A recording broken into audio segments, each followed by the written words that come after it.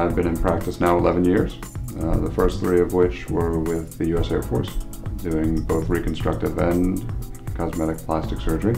And after coming to California, my focus of my practice has been primarily cosmetic surgery. First 4 years, in addition to reconstructive surgery, was a significant amount of breast and body aesthetics.